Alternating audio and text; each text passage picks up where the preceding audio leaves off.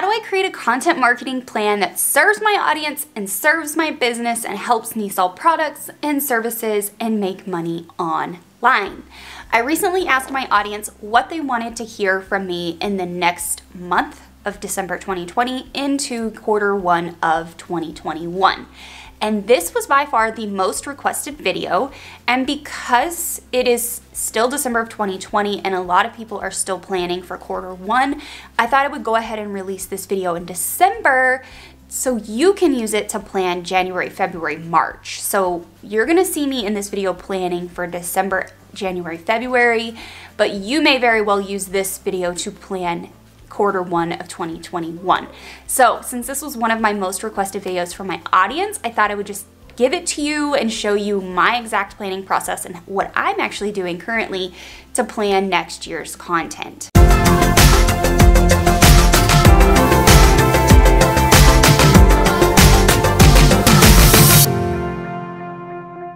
If you are new here, hi, hello. My name is Heather Ferris. I run a Pinterest marketing agency and this YouTube channel / education company where we teach you how to use Pinterest to make more money, get more sales, get more email list subscribers, you know, pretty much the whole shebang. We have helped hundreds of clients over 4 years do the exact same thing, as well as students. And I'm here to be your guide if that is what you want in 2021. So welcome. If you're not new here, hey, welcome back. Thank you so much. Either way, make sure you hit the subscribe button and join our crew. Now, why don't we just dive right into today's topic, because this video could be a little long. I'm gonna apologize now. First things first, when you're planning your content, I want you to mark off all of the days in the coming quarter that you are going to be off. And I also want you to mark off launch dates. If you're launching products or services or whatever, like mark off your launch dates. Now, I'm not typically a open close cart kind of launcher. Actually don't really do many launches. Most of my products are all evergreen. I do have a wait list for services. That's typically like my waiting kind of period, but I'm not launching anything new in quarter one. So for me, this is actually very simple and streamlined. It's a continuation of what's already working. So for you though, you may be launching a course or a product or a service, things like that. So I want you to make sure you mark those in your calendar. And then I also want you to mark off your time off, because you can't create content if you're off, and you also want to make sure that you're honoring those boundaries in your business. So mark off your dates for launching, mark off your goals, which is what I'm going into next, and mark off your time off. Now, goals for me for quarter one are going to be to finish getting 1,000 subscribers on this YouTube channel and to hit my 4,000 watch hours goal so I can monetize this channel. That has been something I've been working on since the spring of last year, so I really would like to finish doing that within quarter one, because that will allow me 1 year of building this channel and then ultimately getting it monetized with AdSense. So that's one of my goals. Now, another one of my goals for my content is to actually book more calls from YouTube. This is actually a great revenue generator outside of AdSense. I sell products and I book calls and do one-on-one services with this channel, through this channel. So I wanna continue to sell my products and to book calls. So those are also goals of mine. So I wanna keep those in mind as we're going through this content planning process. Now that you have kind of all of that in mind, we're gonna kind of get into the nitty-gritty. Now, before we do that, I want to address something. If you're launching, you're going to need to go find another video around actually how to plan runway launch content. Since I don't launch, I'm not an expert at launching, I don't know what this process looks like. I have worked on launches behind the scenes before, and I know that to do a real launch, to do a traditional like open close cart launch and to runway that sucker, I've been actually involved in multiple 6-figure launches before with clients, and it's a lot of work and there's a lot of content planning that goes into that. So you're gonna need to find someone else for that. So if you're not launching, I'm your girl. Stick around, because that is what this video is all about. If you're not launching. I'm going to teach you how to create your content calendar for the next 90 days. Now, what I want you to do from the outset, before you look at analytics, before you do anything else, I want you to ask your audience what they want from you. Even if your audience is tiny, tiny, tiny. I have an email list of 1,000 people. 1,000. I have maybe 700 subscribers on Instagram, and I have like less than 1,000 subscribers on here. But I still ask you guys what you want, and you still tell me what you want. Like, even having a tiny audience, I still get great feedback. And you guys are really helping me to craft my content here on YouTube as this channel grows. And then YouTube also seeps into every other channel that I create content for. Today's video was really just pillar content. So I'm going to teach you how to plan that pillar content, and then you can take that and we can do a repurpose video later of how to repurpose and have like an omnipresence around all the places, okay? So ask your audience what they want. I did this last week, and that's where this video idea came from. So that's the first thing you're going to do. While you're gathering those responses, because that could take a little bit, I want you to start looking at your analytics. Now, figure out what your main traffic driver is. Now, for a lot of people in my audience, their main traffic driver is going to be either Google or Pinterest. In most cases, probably Pinterest. So I want you to find your main traffic driver, and you need to look at those analytics first.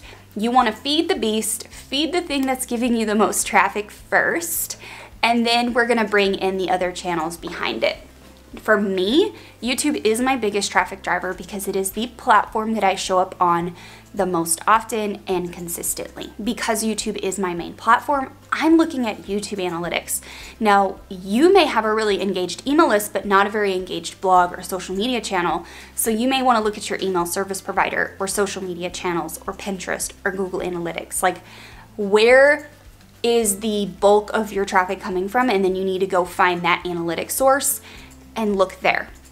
Once you kind of know what your most popular content has been, I want you to think about how those fit into your current pillars, and then you're gonna kind of write a question down on a piece of paper or something like, how can I make this content better?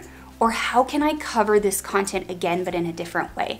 I want you to think, as we're planning this content, as we're planning your pillars, I want you to think about a library and how when you walk into a library and you're looking for like cast iron cooking cookbooks, you're gonna find a cookbook on that topic across many different authors, across many different methods, and that's kind of the library way, right? That is a library of information. I want you to think about your channels, your content publishing as a library. We have our pillar piece of content, which is like the beast of the content. It covers all the sides, all the things, all the questions. And then we have this library bookshelf of content on the same topic. So how can you talk about this piece of content in a different way, in a new way, and also bring value and bring a new perspective? I want you to think about that as we're planning our pillars. And as when we jump into the computer and I show you my Clickup, you'll see the same thing. Okay, so we're brainstorming our pillars. We are thinking about our content from the library kind of thought process. Now you can do this if you're creating shop products too. One thing that I think of when I'm creating content plan for clients, or they're asking me like, what other products could we create or promote? Think about what other products would complement your main product. If you have a line of, lunch boxes. I have a client that sells backpacks and lunch boxes.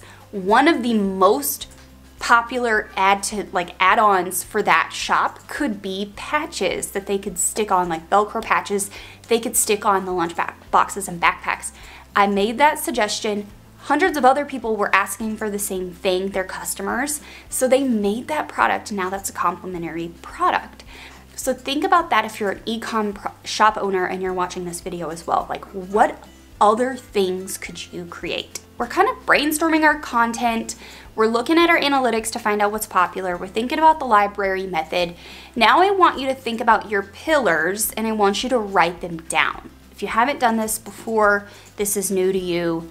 Kind of content pillars are like the main buckets of content that you create. So my pillars or buckets of content are Pinterest marketing, e-commerce, ads, automation, tools, and tech. There's like 6 different buckets of content that all of my content kind of falls inside of. And then as you're thinking about the library, right, there's a lot of moving pieces here. There's no one way or linear way to do this. As you're thinking about the brand or the content pillars and the library kind of approach to what worked last year, you're going to continue kind of brainstorming on paper with this method. So I'm going to show you how I do it in Clickup. Now, I always start off by doing this on paper. These are content ideas that I want to create videos for, and then those videos I'm gonna turn into shorter videos to promote on other channels, right? So I always start on paper. It helps me to think through what that's gonna be, and then once I have it on paper and have an idea, then I can put it in Clickup and I can kind of take it further. Once you start brainstorming, the brainstorming process of this, you've seen the content that worked really well for you before, I want you to flip it on the other side of that coin and look at the content that fell flat. And I want you to ask yourself, how can you reapproach that content and do it better so it will work better next time? Just because something didn't work the first time doesn't mean it can't work again. I have a lot of videos on my channel that didn't do very well the first time around that I'm rethinking about them and how I can approach them again in a better way to bring new life to them. So you can also think about that as you're looking at your analytics. What didn't work and how can I do it better? So we've kind of talked about this whole brainstorming process and how we're going to approach this. Now you're going to actually start dropping content into Clickup. For this, I actually want to show you inside the computer what this looks like, but there's another point I want to make before we jump in the computer so you know what I'm talking about. So this next point I want to make, and then we're going to hop into the computer, is your buyer journey. So every piece of content you create should serve your business and it should serve your audience at the same time. What do I mean by that? You hear me say this a lot. You don't want to create content just to create content, and you don't create pins just to create pins. The same thing goes with your content planning. What is the ultimate goal of this piece of content, and how is it going to serve my business and my audience at the same time? Now, every piece of content I create serves my audience first, and it serves my business second. So I want to make sure that every piece of content that I create is a good top of funnel feeder, and it's ultimately bringing people into my world deeper. So it may be reaching new cold audiences that have never seen me before, and it may be reaching a warm audience that has seen me regularly. At the same time, though, it's answering questions for people who have seen me before and people who have not seen me before. And I'm calling them to action at the end, and I'm giving them value, and I'm giving them transformation, and then I'm bringing them in closer, deeper down the funnel. So I think about the offers that I have in my business and how they are going to help that person take the next step and how it relates to my content. Now, what we're going to do is I'm going to jump into the computer, and I'm actually going to show you I've already done all the planning on paper, but I'm going to show you the ClickUp part of this process and kind of how that works and how I actually plug the content into the calendar. So why don't we dive into that? Okay, so we are inside of my ClickUp, and this is really probably overwhelming for some people, but this is what my assistant and I work out of for all of my pillar content. The pillar content is like the main pieces of content in my business, and it doesn't really matter where they're published. It's just like the pillar, right? So inside, let's look at this from board view first, because it will probably make a little bit more sense. Inside of my ClickUp, I have a list for like ideas. So this is anytime I have a new idea for content, or someone says, hey, it'd be really cool if you made this video, I add that in here. And then as I'm researching video ideas, like things I'm seriously interested in creating, I move them over here. From here, these lists are gonna change their names are gonna change over time. But currently I'm planning for February, January, and December. And then as those pieces of content are created, I move them to editing and scheduled. And these two lists are for my assistant. Once I have actually created the content, it moves into her editing list with a due date, and then I'm done with it, right? Until it goes live and I need to start promoting it. So this is kind of list view or board view, kind of what that plan looks like. Now we go into list view, and this is actually how I do the bulk of my planning. So I have my ideas, my researching list of content. Like, this is content I'm seriously interested in creating. Now from here, I'm gonna go ahead and show you my December list, because December is already all planned out. Now you'll see there's a couple lists in here with like different colors and flags. The colors really don't make a difference. You can make whatever color you want, but essentially this is a custom little column in Clickup that you can then create whatever it is. So for me, I have all my pillars. So these are the different pillars of content I create in my business. And then I have a competition column in here. And as I do my research, I plug in like, when did this piece of content get created last by my competition? And then the video day, it just tells you what video day this is going to be assigned to. So I publish 2 times a week. So I have a Thursday and a Monday. This just tells me and my assistant like where this goes. And then what offer am I going to promote inside of this video? What am I going to talk about? How am I going to pull people deeper into that funnel? Because this is all top of funnel. I want to move them one step lower. One step lower. I want to get them down to being a customer, right? So that's the whole purpose of this. So those are these little things. Now, you can do that obviously by just clicking this plus sign here. Obviously the due date, and we don't do a whole lot with the assignee. I mean, you can.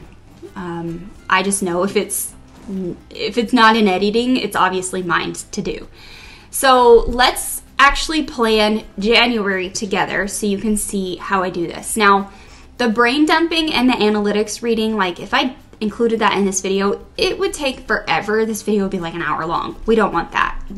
I want to respect your time. So you need to make sure you're doing all the brainstorming and reading of the analytics to figure out what content you possibly want to create next to get that in here to be to this point. So I'm going to show you from this point on, and you will need to do from, the pre-work up to this. So I already have one Monday video in place, and the last time I'm publishing a Monday video is the 28th of December. So I need to look at the calendar and see, okay, I've got a December 31st, so I need another Thursday video. So this will be January 4th. So I need a Thursday video to move up to that list for the last Thursday in December. So probably this Tailwind Create would be a good one. This is going to be a tech. It could technically be a design.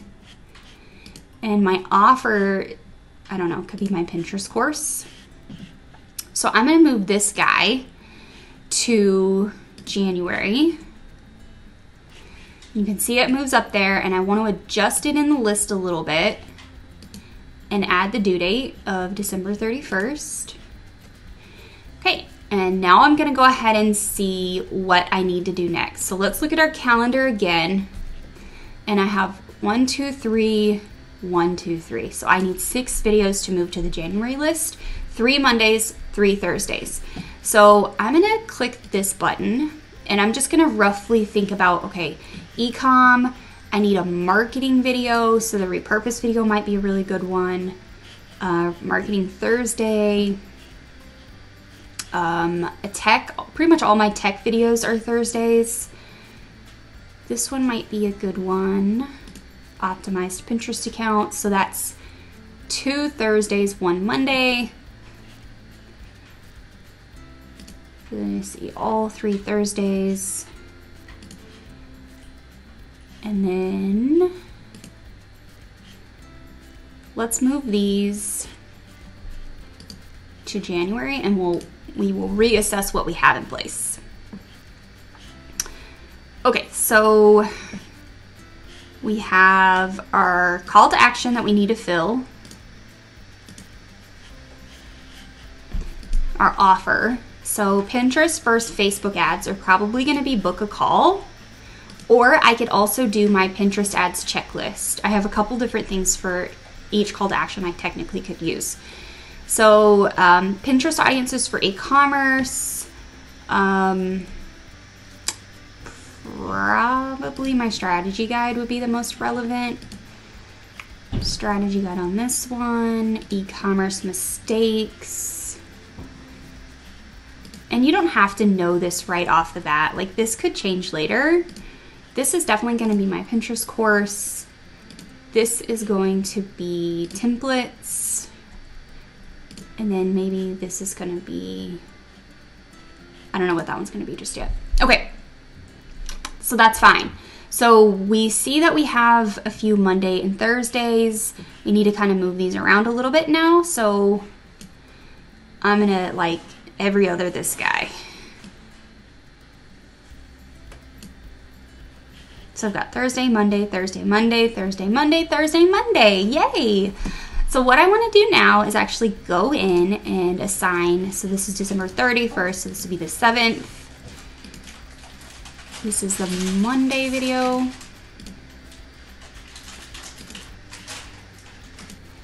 Okay, I got all of my dates assigned, and I have one more Thursday that I need to cover. I need to cover the 28th in January. So we need to move up one more Thursday video. So we're gonna go ahead and pull this one up. And it needs to go to the bottom of the list. And then January 28th. Okay. So we have all of our content now kind of planned out for December, and then we have content now planned out for January. Since I've done the pre-work on this already, and I already know the pillars of content, I already know the pain points my audience has and what content they want to see, it's easier for me to then just go in and kind of plug these in, because this calendar is ever changing. This is not set in stone. These could very well move and shift, and I may add other ideas in, like they may become more of a priority during these weeks, therefore moving some of these ideas down back to the researching list. Now, when you look at this, you can actually look at this in calendar mode, and you can go in and kind of see, okay, I've got a video now planned for every Thursday in December and every Monday, and I also have a video for every Monday and Thursday in January. So we have 60 days of content planned now, and now all we actually have to do from here is move into the outlining research phase. And when you're doing your research, you're doing keyword research, you're doing trend research to find out like when this is popular, which you probably should do that. I probably should have mentioned that earlier. But nonetheless, figuring out when you need to publish it and publishing it in advance. And then really just kind of digging into outlining and creating the content. So this is my system. This is what I do. I really hope this helps. Let me know if you have questions. You can see how this process can be tweaked and used in many different businesses for many different brands. Like, this is kind of a overarching, like, big picture view of planning content. And then there's a lot of like nitty gritty little details in there too, like the Clickup process that we talked about. But a lot of it is like big thinking questions, looking at your analytics and looking at your content pillars and thinking about like what other little pieces of the puzzle can I create to make this a full picture. The goal of content is to paint a full picture. That way, when you are actually done creating the content and you're marketing it, it does the job for you without you having to constantly be creating new content. I never want you to create content just to create content. I never want you to create content one time and never touch it again. That's not the purpose of content creation. It's not the purpose of content planning, because a lot of us, we put our heart and souls into creating content. Creating one video for me, for this channel, takes upwards of 4 hours, and that's not even like including editing. You know, I have an editor that I pay to actually edit these videos. That's not including her time either. But brainstorming the content ideas, you know, how does this fit into the puzzle? What offers am I going to pitch? And then actually doing all of the research and the content creation and then the upload time, there's so much going into content. That's why I never want you to create content just to create content, because it takes a lot of your time. You should be getting paid for your time. So I just want to like encourage you through this whole process of like content creation. If you need to do this on a smaller scale, just do this 1 month at a time. That will help you to kind of see long-term kind of where you're going. Like, you can look at your goals over maybe a 90-day time frame, but you're only doing like 1 month at a time. Get really good at that, and then maybe add on 2 months, and then maybe add on 3 months. As I showed you in Clickup, I mean, yes, I'm planning for like 90 days at a time, but that is an ever-evolving calendar, and things may change. My channel may very well pick up a video and go viral, and that's kind of where I need to like switch and move directions. It's not, you know, we plan content and this is it. Like, we're not moving this at all. No, it's very much like we're planning this content, and this is ever evolving. Things maybe get added in, things may be removed. So just know, as you do this, it's not set in stone. Don't feel that pressure, and absolutely like shift and change things as your business shifts and changes. If you really liked this video, I know this is different than other videos, but if you really liked this video, make sure you leave me a comment down below and let me know what your biggest takeaway was. And if you screenshot this video and share it on Instagram, I will tag you and share you back. Just kind of a way to say thank you. So I'm over on Instagram as well. Just to wrap this video up, make sure you head on over and watch our Pinterest marketing playlist. You can see how you can take Pinterest now, after you've got this content plan in place and you're creating the content, how you can actually take Pinterest and drive traffic to that piece of content or all of those pieces of content. So make sure you head on over and watch that playlist, and I will see you next time.